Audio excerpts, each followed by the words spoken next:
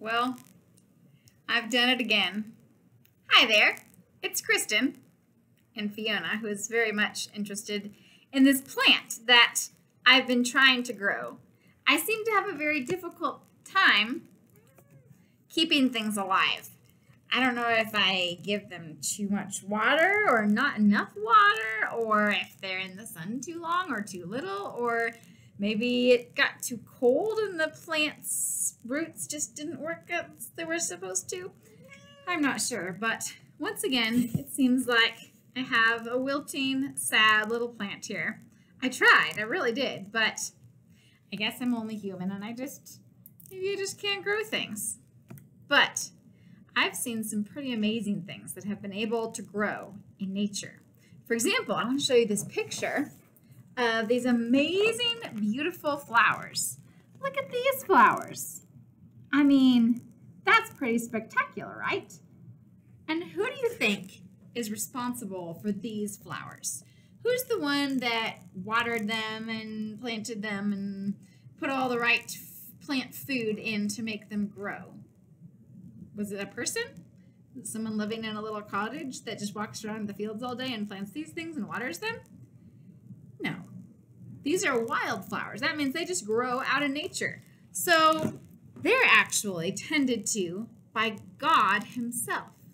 I mean, all living things come from God, but wildflowers like that, they grow because that's the way God designed it. And he is so amazing that he can take care of flowers like that and make sure that they have enough soil and water and sunshine to live and grow beautiful. And the Bible tells us that God cares a lot about all of his creations, about flowers, even about animals, about birds. Our gospel today talked about how much God cares for birds, even though there's a lot of birds in the sky and they're not really worth that much, but God still cares about them and takes care of them. And if that's the case, how much more does God take care of his most precious creation, his children, us, people? We can be assured that God loves us very much because he is our heavenly Father. That's what he shares with us and promises us, that he is our Father. Now, I happen to really like my dad. I have a father here on earth, and he has taken care of me throughout my life. So when I was a kid, he would make sure that I had the things that I needed to survive.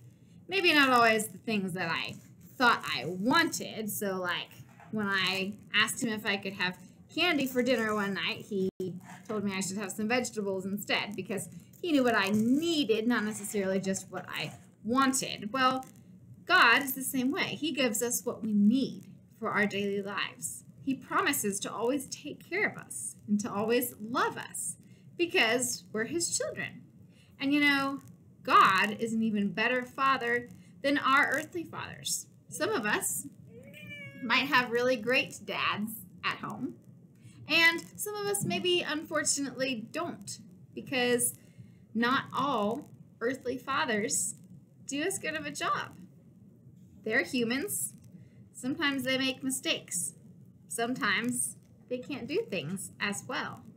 But we have the wonderful, blessed assurance that even if maybe we don't have a great dad here on earth, we still have God as our Father, that he still promises to take care of us because he can do absolutely amazing things that we couldn't even imagine or fathom might be possible. So we know that God promises to take care of us. We know that he loves us, that if he takes care of flowers and birds and animals in the sea and all these other things, we're his crowning creation, so he will take care of us too. He loves us so much that he came to earth and became one of us and died for us. He loves us enough to take care of the horrible problem of sin by sending Jesus, by sacrificing his son for us. That's how much God loves us. He is a good father. He is a good father. He is a loving father. He will take care of us. He promises to always be with us.